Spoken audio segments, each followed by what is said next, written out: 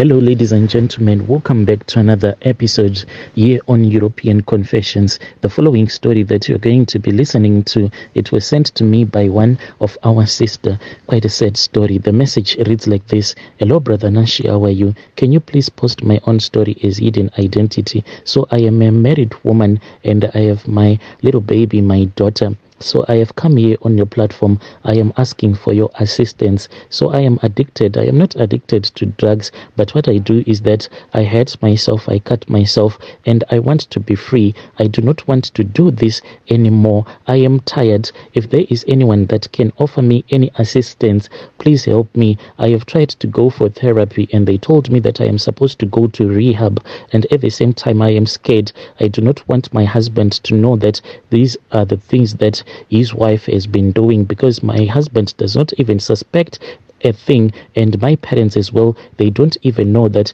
I started this behavior when we came here to South Africa. So my dad is a retired doctor. He used to work at this other government hospital. Then my mom, she was a math teacher at the same private school where I was going to. So a lot of parents that have their kids that are going to private schools, I hope that when they listen to this confession, even the owners of the private school, they are going to understand that the way that kids bully each other at private schools, it is very different from the way that kids bully each other in government schools. Like, when your kid is going to a government school, when they get bullied, I think it is easy for you to pick it up, because usually at government schools, kids will beat each other up. So you will see that my child has been beaten up. But in private school, like, it is really silent bullying that takes place, and the kids, they choose to suffer silently. And when kids are staying in the suburbs, like, you do not have a lot of friends, so you just suffer in silence.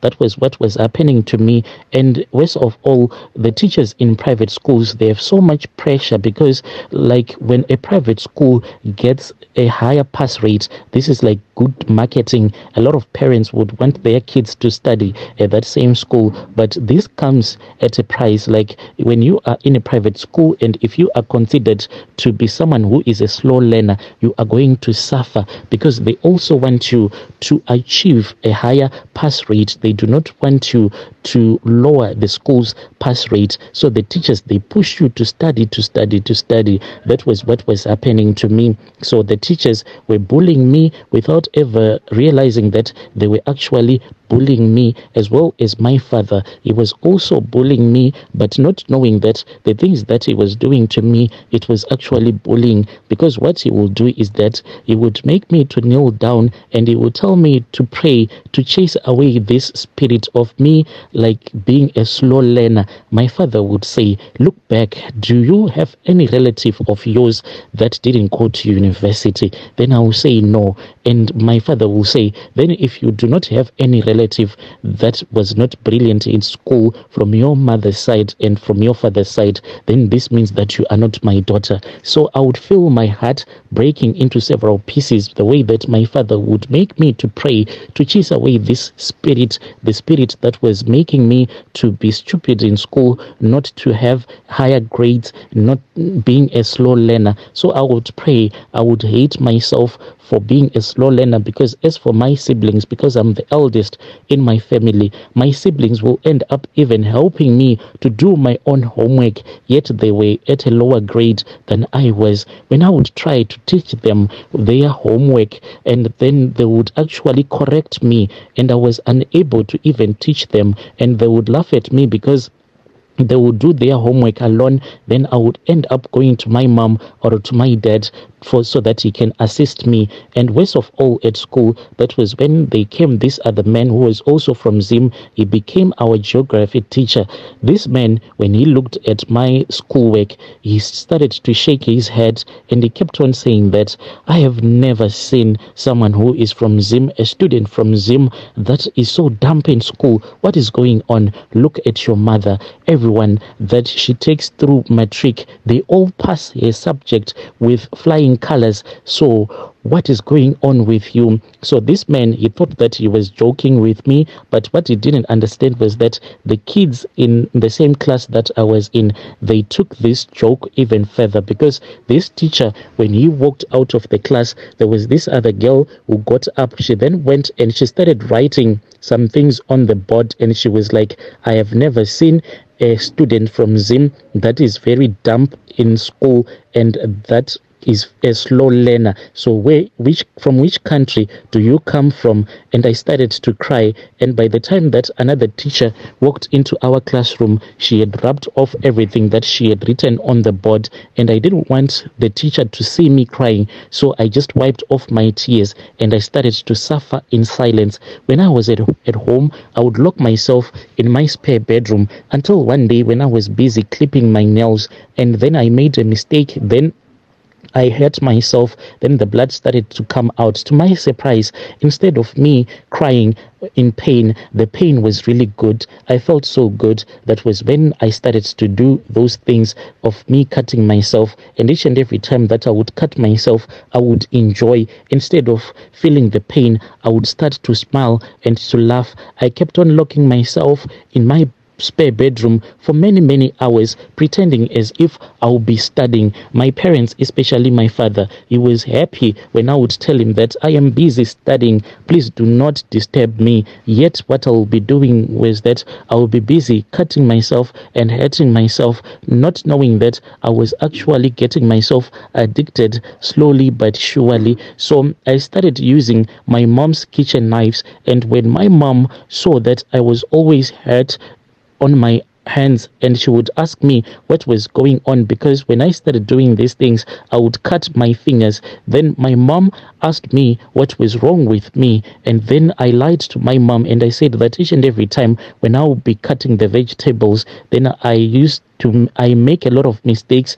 Then I would lie to my mom and I would say that each and every time when I am cutting the vegetables, I end up cutting myself. My mom then said, this one, I think that she has shaking hands. We need to take her to the doctors. So I then switched. I stopped using the kitchen knives. Then I went and I bought, those razor blades. Usually they use these razor blades when they are installing the carpets. I had once seen this man that he had came to our house to install a carpet.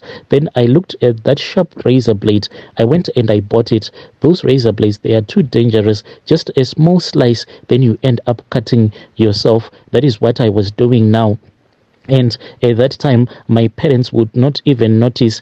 The time when my mom would ask me, what has happened to your arm? Why are you hurting yourself like this? Then I would switch. Then I started teaching myself to cut myself in my thighs, knowing that no one will ever find out. This is what I do even right now. My husband doesn't even realize that. Usually, when I have a wound on my body, I would have inflicted that wound on myself. And I still remember that there was this other day, mom and dad were not at home. It was me, my siblings, and our maid. We were the ones at home. I then went and I locked myself in the bathroom. I just wanted to do something quick, but unfortunately, I wanted more on that day. So as I was standing in front of the mirror, I then slid myself even deeper, and it was too deep. I lost so much blood. I then collapsed onto the floor. Lucky enough, I had locked the bathroom door, and when I got out, my siblings and the maid said that they had been standing at the bathroom door for almost 2 hours, and I just told them that that is very disrespectful. I went and I locked myself in my spare bedroom. I was scared that they were going to find out that this is what I had done, and I managed to make sure that my mom and my dad never suspected anything. Even right now, the way that I clean up myself, the way that I dress up those wounds when I would have hurt myself, you won't even suspect that this woman, she actually hurts herself. And I always look for those spots that my husband usually does not touch me. That is where I end up hurting myself. But I am tired. Now that I have my baby, I keep on asking myself, what will happen if it happens that maybe I cut myself, then I just collapse and I fall to the ground and faint. Then my little baby will be sleeping on top of the bed. Then she tries to roll out of bed. What would happen at that time? So I am tired. I just want someone who can assist me. Please help me, my brother. If there is anyone who has ever come across the situation that I am facing, I'll be so happy if you can assist me. I'll be following through in the comment section. Then the other thing that happened was that just before my wedding date had arrived, we then went to this other place where we were staying, me and my team, including my mom. But when we were there, unfortunately, I could not bring over my first aid kit, including my razor blades. So I just thought that I was going to be fine. But when I look at my wedding day videos, I see that I was shaking a lot. I was even unable to sign because of the way that I was shaking. I just signed, but not the way that I usually sign off whenever my signature is needed, because I was craving to hurt myself. And when me and my husband went for our honeymoon, I then solicited a razor blade, and I then went and I pretended as if I wanted to bath, and I ended up cutting myself. When I got out of the bathroom, I lied to my husband that actually I have hurt myself, so he did not even realize that this is what I had done. But I am tired, and worst of all, with the advent of TikTok. So usually when you go on TikTok, if you search like for someone who will be hurting themselves, you will never see any search response. But us that do these things, there is a way that we search for these videos, like a very secretive way of us searching these videos. So there are people out there on TikTok that I follow that actually teach people who do cut themselves how to cut themselves in a safe way. So the problem is that whenever I go on TikTok, it keeps on pushing these videos to me, and I can't even stop, because after watching a video, I keep on telling myself that I need to do it one more time. Please let me do it one more time. But after doing it, there is another one more time that I have to do it again. So I am stuck. If there is anyone that can assist me, please help me before my husband discovers that this is what I am doing. Right now, even when I do it, because of the loss of blood, I will feel like I am fainting. And at that time, when I feel dizzy and as if I am fainting, that is the place that I want to be. A very dangerous place, because you do not have to cut too deep. When you cut too deep, then you end up fainting. So I just play around that sweet spot where I really feel so nice, but it is really dangerous. If there is anyone that can assist me, I'll be so grateful. Hey, dear listeners, right there was a message that was sent to me by our dear sister. Strange things do happen in this world. And the scary part is when she said that when you go on TikTok, when you try to search of people who will be hurting themselves, you won't see any response, any search result.